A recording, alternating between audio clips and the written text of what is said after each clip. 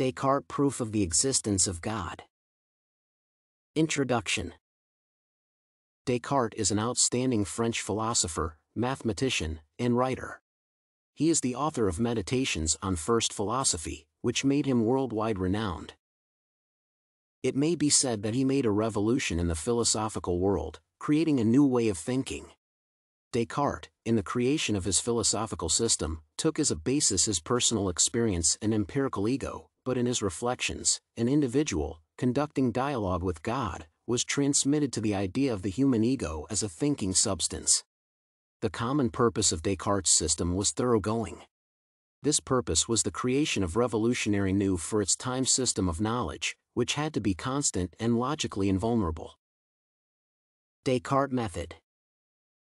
On the basis of a philosophical ground of his system is the evidence of the human ability to perceive the objective reality. The fundamental principle of such a perception is not the personal experience, which sometimes gives a false conception of reality, but the mind, which follows the whole row of methodological principles. In his Meditations, Descartes proves the mind's priority and makes its thorough analysis. It is like the apagogic proof. Descartes states and denies a person's ability to learn the world. The general principle of Descartes' argument is the following. He figures out the general principle that only those facts are reliable, which seems to be the universal truth. Those objects, the knowledge of which may be at least doubted, are invariably false. From the very beginning, all the evidence of sense experience and even the idea of the human body are considered to be false by Descartes. Then the idea of God is in doubt. In such a way, the falseness of all the mental content is accepted. But this very assumption is instantly denied by Descartes, by paying attention to the fact that the doubt itself is a mental act. The quintessence of this statement is the famous Descartes phrase, that while he is thinking, or doubting, he exists. In such a way, the primary basis of valid knowledge is thinking in the broad sense of the word, the so-called cogito. On that basis, Descartes classifies the ideas of cogito and decides the question of their origin. The ideas are classified by Descartes as those, which are the ideas created and invented by the person, as those which are externally imposed, and the inborn ideas, which have been given birth simultaneously with the person. The first category of ideas is doubtless. As for the second, Descartes admits the theoretical possibility of these ideas' origin only from the mind.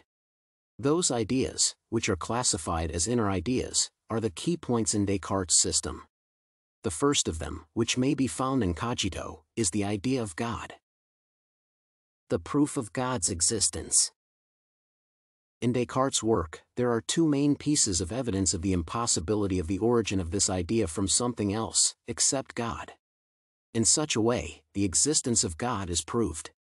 The first variant of such evidence, which is called anthropological, asserts that a person being defective by nature, for his or her existence needs the assistance of God, which is a perfect creature.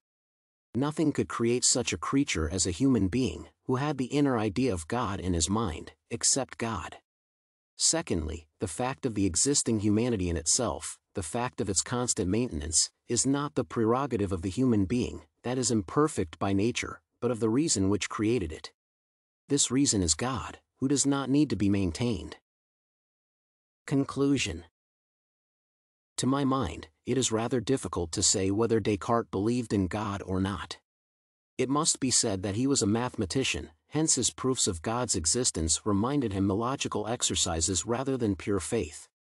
As for me, all his arguments that the existence of God may be explained just by the mere fact of thinking about it, sound rather conditional.